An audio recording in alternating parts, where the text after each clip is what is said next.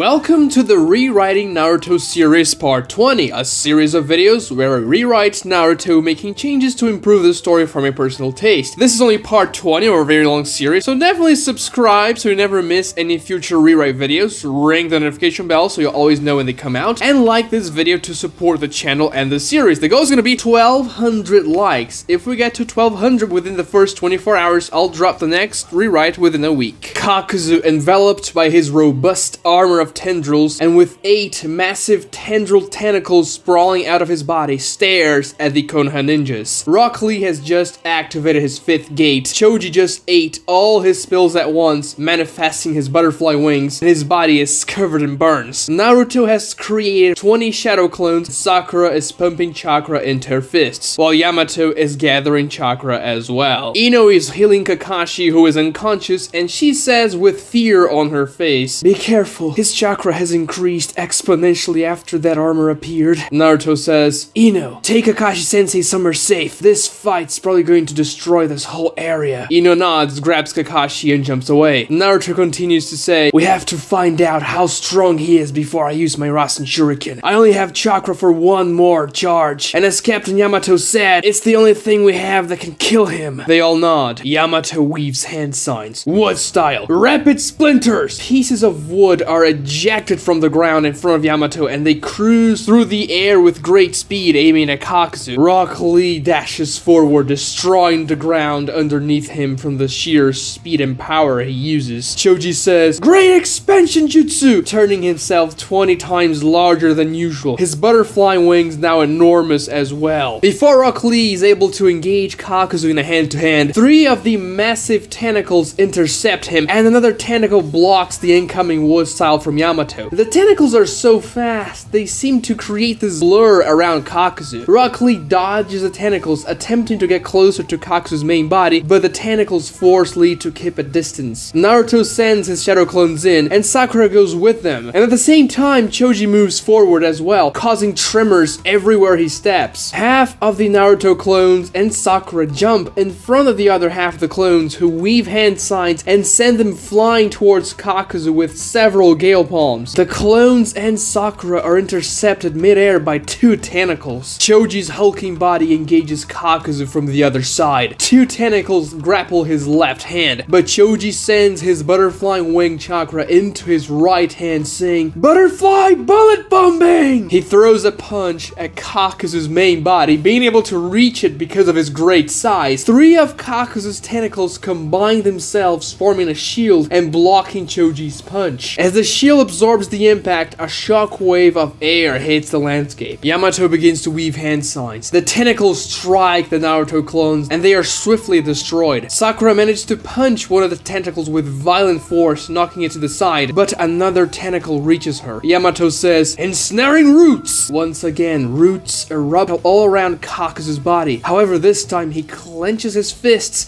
and destroys them with taijutsu before they can even make contact. And he does all that while his tentacles are still engaged with the leaf ninjas. The 2 tentacles grappling Choji's massive hand manage to power through and throw Choji's gargantuan body to the ground. The wind mask appears at the tip of one of the tentacles that threw Choji down. It opens and unleashes a massive wind-style jutsu that sends Choji flying and destroying a large section of the forest with his huge body. Sakura, who's engaged with one other tentacle, says, "He can move his masks freely around his body! Be careful!" As she says that, the fire mask appears right next to her where the tentacle she was engaged with is. The mask unleashes its fire. At the last second, Rock Lee appears and punches that tentacle, sending the fire to another direction, diverting its aim. The remaining 10 Naruto shadow clones surround Kakuzu from all sides and weave hand signs, creating 10 wind dragons that fly towards Kakuzu. Kakuzu forms hand signs as well. Wind style, wind carousel. The tentacle with the wind mask on the tip swirls violently at all directions, spitting wind that creates a protective dome in which the dragons impact. Lee uses that moment of opportunity to dodge the 4 tentacles inside of the wind dome as Sakura weaves hand signs. Lee reaches Kakuzu's body. The fire mask appears in the middle of Kakuzu's chest, opening up. Genjutsu! Inner self-release! Sakura releases her genjutsu on the fire mask, the inner self appears, closing the mask and not allowing it to fire towards Lee. A tentacle then hits Sakura and sends her flying away, leaving the wind dome with great speed. Rock Lee has an opening. He stares at Kakuzu, whose face is completely covered by the helmet of tendrils, and says, "Behold the power of youth! Hidden Lotus!" Rock Lee throws a punch at Kakuzu's head and a kick at Kakuzu's torso simultaneously. The force of the impact creates a large crater around Lee and Kakuzu, sending rocks flying everywhere, and Kakuzu is sent flying to the opposite direction. The Naruto clones who are surrounding Kakuzu are all destroyed by the shockwave as the wind dome fizzles out as well. Yamato uses his wood style to catch Sakura before she hits anything. Rock Lee is breathing heavily. Choji stands up, now even more hurt than before, with blood all around his body on top of the burns, and he has returned to his normal size. Kakuzu manages to land on his feet. His tendril armor is caved in the areas where Rock Lee hit him, but the tendrils quickly grow back and return to their former shape. Lee thinks, "He shrugged off my hidden lotus?" Naruto thinks, "This is bad news. Bushibraw was only able to hit him because of his insane speed. Those tentacles are too fast, and there are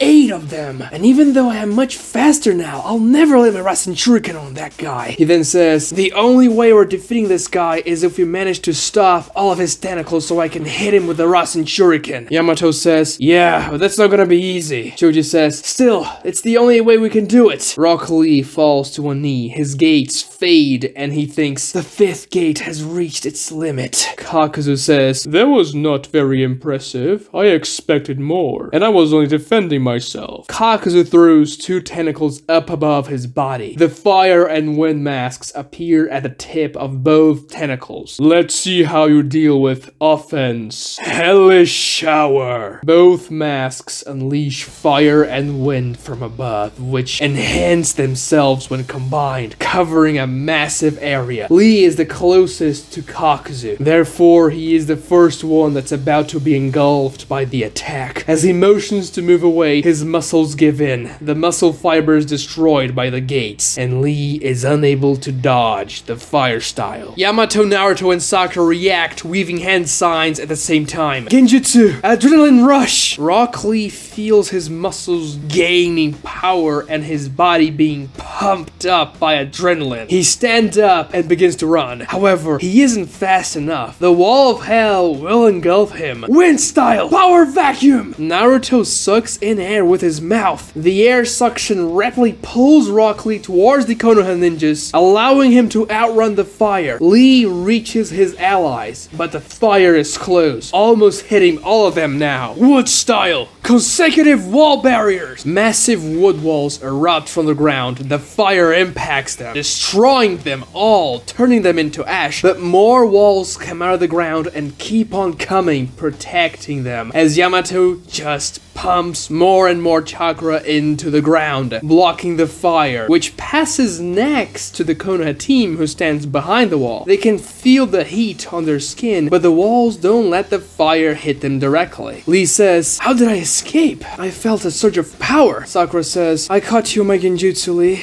one that I developed myself. I forced your adrenal gland to produce copious amounts of adrenaline in an instant. It's a last resort, but it allowed you to move even though your muscles are in terrible shape." Yamato is still producing his wood walls blocking the fire, putting everything he has into blocking it, and he says, "Naruto, are you sure you can do this? If you can't hit this guy, we'll have to retreat, or we will die here. You trusted me before, and I failed. Because of that, you all got hurt, and now I ask you to trust me again, one more time. If you are able to stop those tentacles, I will destroy this guy no matter what. I promise you on my dream of becoming a Hokage, we're winning this." Choji says, "So, do you have another plan, Naruto? Without Kakashi-sensei and Ino, the only thing I can think of is sheer brute strength. Lee, can you still fight?" Lee nods, and Sakura says, "But Lee, the 5th gate has expired, you are in no shape to fight." Rock Lee smiles and says, "It's alright, Sakura. The 5th gate is no longer my limit." Naruto nods and says, "Hold those tentacles for me, guys. Each of you needs to hold 2. and I'll finish the guy off. We cut to Ino healing Kakashi in an alcove hidden in the forest. Kakashi begins to stir, but Ino cannot shake off her fear as she sees from afar the massive column of fire. She can even feel the heat from all this distance. As we cut back to the Leaf team, Naruto gives Sakura a large Huma Shuriken and says, "Use it when you have an opening, Sakura." She nods. Rock Lee is very hurt and fatigued, but he focuses and powers through with every fiber of his being saying, "Sixth gate, the gate of view, open!" Green energy explodes from Rock Lee's body with ferocity he's never shown before, and he says, "I'm ready!" Kakuzu's fire barrage stops, smoke and ash surrounds the Konoha team, and Yamato seems very relieved because he no longer has to keep up bringing those wood barriers non-stop. He then says, "If we're doing this,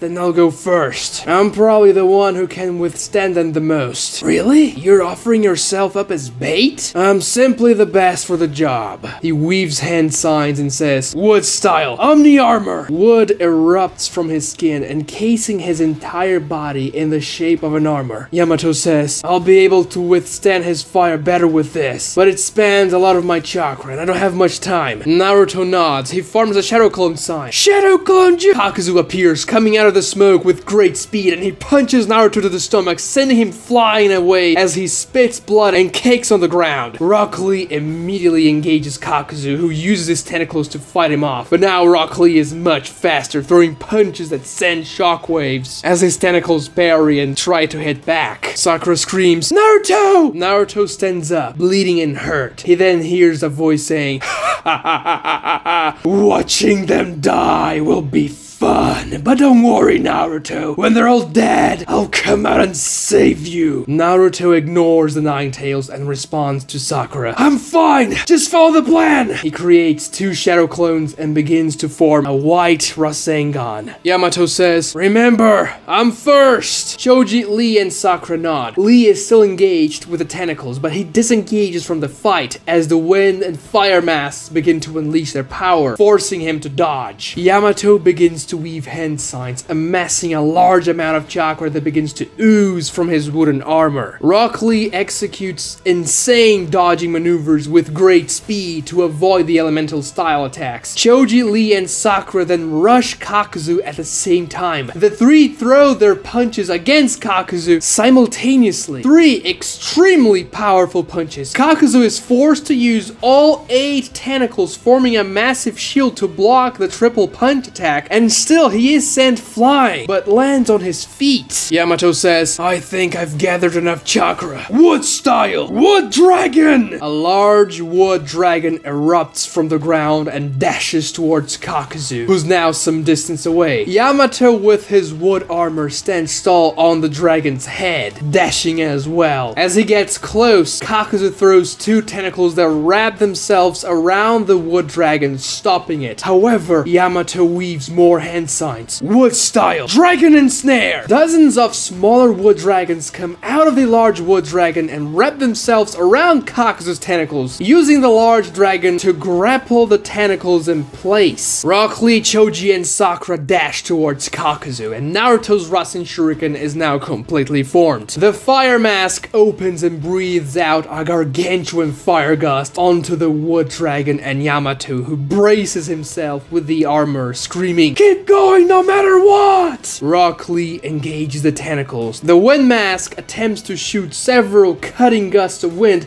but Lee is too fast and dodges them all. He then grapples 2 of the tentacles, using his arms and legs to gain better leverage. He has to use all of his strength to prevent the thick tentacles from splitting into thinner wires, but he manages to do so. Naruto begins to dash forward with his Rasenshuriken in hand, accompanied by 2 of his shadow clones. Rock Lee is completely exposed. He can't move or the tentacles he is immobilizing will get loose again. Another tentacle approaches him and the wind mask appears, shooting at Lee. As Lee's about to get hit by the wind, a massive hand blocks the wind style attack, getting cuts everywhere. Choji has increased his size again, and quickly after blocking that wind style attack, he uses his bleeding hand to grapple that very same tentacle. 5 tentacles are immobilized now. 3 to go. The fire mask is still bursting hellfire on Yamato. Sakura gets closer and tosses the Huma Shuriken Naruto gave her towards Kakuzu's main body. Kakuzu doesn't even bother using his tentacles to block it. The Shuriken impacts his armor and does absolutely no damage, falling to the ground next to him. Another tentacle comes towards Sakura as she left herself open to throw the Shuriken. The wind mask comes out of the tip of that tentacle, aiming at Sakura. Choji uses his other hand to grab that tentacle and twists it upwards, making the wind mask shoot up and miss Sakura. Naruto begins to approach with his Rasenshuriken. Choji then grapples that tentacle and uses his gargantuan weight to immobilize both tentacles in his grasp completely. The two remaining tentacles descend upon Sakura, who weaves hand signs, unleashing her inner self avatar onto the wind mask that just appeared at the tip of one of the tentacles to attack her. The mask is immobilized by the genjutsu for a split second before Kakuzu breaks it out of it. That buys Sakura enough time to grapple that tentacle. 7 tentacles are now immobilized. 1 to go. The fire mask still keeps on unleashing inferno on Yamato, who somehow still manages to immobilize the 2 tentacles that he has a grasp on. Naruto keeps on running, and now he picks up speed after seeing that almost all tentacles have been immobilized. Kakuzu pulls his last free tentacle out of Sakura's reach, and she thinks, "Damn it, I failed. I only grappled 1. Kakuzu says, "That's enough. I'll kill the fat one first." The last tentacle launches itself towards Choji's heart. Choji could let go of the 2 tentacles he is holding with all his strength and try to dodge the attack, but he chooses not to, so that they may have a chance to win the fight. He simply prepares for the impact of the tentacle who is about to pierce through his heart. Choji stares at death with a kind smile on his face. Shadow Suing Jutsu! A dozen large black needles come out of the ground and pierce the last free tentacle, immobilizing it. Choji sees Shikamaru concentrating on his jutsu, and he yelps in happiness. Kakuzu thinks, "What? That brat beat Hidan? And all of my tentacles are now immobilized. I can barely move." He sees Naruto approaching directly ahead, and Kakuzu says, "You're not killing me, Ninetales. I've been in worse predicaments before." We get a cinematic shot of all Konoha ninjas holding Kakuzu's tentacles down as Naruto dashes towards him with the Rasenshuriken. The wind mask emerges from the middle of Kakuzu's chest, coming out of the suit of armor, and unleash a gust of wind towards Naruto. The 2 shadow clones escorting the original weave hand signs. "Wind style! Great wind schism!" Both clones spit a powerful gust of wind as well that collides with Kakuzu's wind style, but Naruto's jutsu is overpowered. Kakuzu's gust punches through. Sakura, still grappling a tentacle, weaves hand signs in an awkward position. Inner self release! Sakura's avatar closes the wind mask and the gust ceases. Naruto withstands the wind that broke through his jutsu, however his 2 shadow clones are destroyed. Kakuzu finally stops the fire destruction upon Yamato and brings the fire mask to his chest as well, aiming directly at Naruto, who is only a couple of paces away as he raises his Rasenshuriken up. Kakuzu breaks his wind mask out of the inner self genjutsu, and both masks charge to unleash Kakuzu's full might and destroy Naruto. Sakura thinks, "Damn it, even if I could weave hand signs in time, I can only put one of the masks under the genjutsu." Kakuzu says, "I win, Ninetales." Naruto stares at the fire and wind beginning to coalesce in the mouths of the masks. A memory flashes in Naruto's mind. He's about 2 years younger, and he is weaving hand signs and then putting his hand on top of the scroll. He also seems a little annoyed. Naruto tells Jiraiya, who is sitting next to him in a hotel room, "I don't get it, pervy sage. Why do I have to practice that jutsu every night before going to bed? Sealing jutsus are so boring." Jiraiya sighs. "You are an Uzumaki. You should be a master of sealing jutsus. But I want to learn something that deals damage." "Don't be so narrow-minded. This jutsu you're practicing right now is a paralysis sealing jutsu. Kakuzu. It restrains the movements of a target. Really? Yeah, it can be very useful in a fight, as you might imagine. So once I master this jutsu, I'll be able to mobilize an Akatsuki member and bring them back to the Leaf Village, and then we'll be able to question them, and then we'll find their Akatsuki hideout? Jiraiya laughs. You have quite an imagination, Naruto, but of course not. The more powerful the target is, the shorter the paralysis will last. This particular sealing jutsu would restrain an Akatsuki member for probably around 0.2 seconds. Naruto's face drops. 0.2 seconds? That's outrageously low! Jiraiya looks at Naruto with a more serious expression and says, do not underestimate the difference 0.2 seconds can make in a high-level fight, Naruto. Kakuzu's fire and wind masks are about to fire. The Huma Shuriken on the ground next to Kakuzu turns into a Naruto shadow clone who's weaving hand signs. Kakuzu thinks, what? That shuriken was a clone all along? I should have known. The clone touches Kakuzu's armor saying, ninja art, acute paralysis. Sealing signs form around Kakuzu's body. The original Naruto is a couple of inches away with his Rasenshuriken, and Kakuzu thinks, damn it, I can't move. I have to break this sealing jutsu. He begins to accelerate his chakra flow, and the sealing signs begin to fade. Naruto's Rasenshuriken is an inch away. We see Naruto's hand being damaged by his own jutsu, and the Rasenshuriken begins to fade, just like before. Naruto looks in desperation at his jutsu that's losing power so close to the target. He hears a voice laughing maniacally. I knew it! Ha ha ha! They're all going to die, and you'll never win without me, you idiot! Naruto thinks about his friends and the sacrifices they've made during this fight. He then thinks about the last fight against Sasuke and Asuma's funeral. Naruto replies, just watch me, you stinky fox! Naruto's eyes flash with determination. The sealing marks disappear around Kakuzu's body, and he smiles as the Rasenshuriken is fading away. Kakuzu then locks eyes with Naruto, and what he sees terrifies him. For an instant, he does not see Naruto, but the face of a man who once obliterated him. The face of Hashirama Senju. The Rasenshuriken that was about to fizzle out explodes in energy, becoming twice as big as it was before. There is no time for Kakuzu to do anything. Rasenshuriken! Naruto lands the Rasenshuriken directly on Kakuzu's body, who is sent flying with the Rasenshuriken. The Leaf Ninjas quickly let go of Kakuzu's tentacles so they don't fly with him. Kakuzu flies hundreds of meters, and then suddenly the Rasenshuriken erupts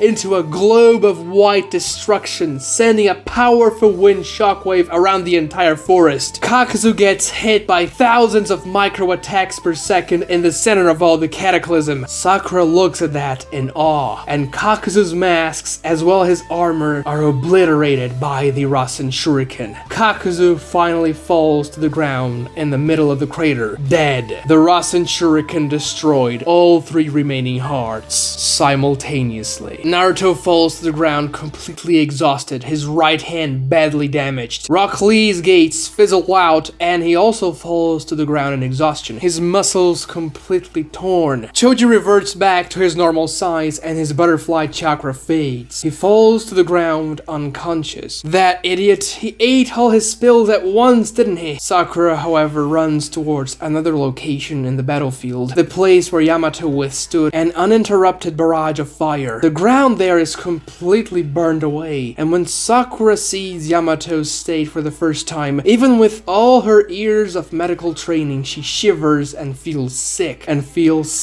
Yamato has third-degree burns in every single inch of his body. His wood armor and clothes were completely burned away as well. Sakura checks for a pulse. Miraculously, Yamato is still breathing. She begins healing immediately, pumping all her chakra into her medical ninjutsu. Naruto and Lee try to get up and help, but fail to do so. They're too tired and hurt. Shikamaru shakes Choji and says, Choji, come on, you can't die here. Come on! Ino arrives at the scene, helping Kakashi along, who's now conscious. Kakashi sits down and stares at his wounded comrades, and then at Kakuzu's dead body, who is in the center of a large crater, and he thinks, yeah, it appears the younger generations will indeed surpass their predecessors. Ino runs towards Choji, and Shikamaru says, you gotta heal him now, Ino. He ate all his pills at once. Ino immediately begins to heal Choji, and she says with tears on her face, it was my fault. If I hadn't been a burden, he would have been okay. Look at all his burns. Shikamaru says, the burns are our smallest concern now. Shikamaru pulls a bag of chips from his satchel, and while Ino heals Choji, he begins to feed Choji the chips. Even though Choji is unconscious, it's as though his body reacts on its own and eats the chips. Shikamaru says, we have to replenish his calories as quickly as we can. That's the only way he can survive. Sakura continues to heal Yamato with everything she has left, but her chakra is running low. She can't fathom the hellish experience Yamato went through, and even though his body was almost reduced to ash, he didn't let the tentacles go. Sakura can't help, but her respect for Yamato increases exponentially after this. Ino and her continue to heal, however their chakra begin to run out. Sakura thinks, if only that jutsu was ready, I could save him. Shikamaru finishes feeding Choji the chips, but Ino's healing stops as her chakra is now completely gone, and Shikamaru says, we have to take them back to the Leaf Village as fast as we can. If we don't heal them quickly, they'll die. Sakura says, none of us would be fast enough right now. We're either too tired or too hurt, or both. As she says that, her healing fades and her chakra runs out. Naruto, with a lot of effort, manages to stay on one knee and begins to concentrate his chakra. He then says, bring them here. Sakura brings Yamato over to Naruto, and Shikamaru brings Choji. Using all the chakra he has left, Naruto gets blood from one of his wounds and summons Gamakichi, who's about 8 feet tall now. Gamakichi looks around and says, wow, something crazy happened here. Naruto says, no time, Gamakichi. I need you to take these two back to the Leaf Village as fast as you can. Take them to Granny Tsunade. They'll need immediate healing. Gamakichi nods. He then puts Yamato and Choji on his back, using his chakra to attach them firmly, and jumps away with intense speed. Naruto says, all we can do now is have faith. From a distance, Zetsu observes the battlefield. White Zetsu says, I can't believe they took out both Kakuzu and Hidan. Black Zetsu says, the Nine-Tails brat has developed a new jutsu. He is getting stronger. You know, we have a shot now. They are all tired and the Nine-Tails is very weakened. We should capture it. Yes, they're all tired, but it would still be 6 of them fighting against us. We are not fighters. We must inform the organization about Kakuzu and Hidan's demise. Let's get going. Zetsu fades into the ground. Watch part 21 of the rewrite right here. Subscribe to this channel and like this video so we can reach the like goal. Comment down below what you thought about today's episode, and thanks for watching.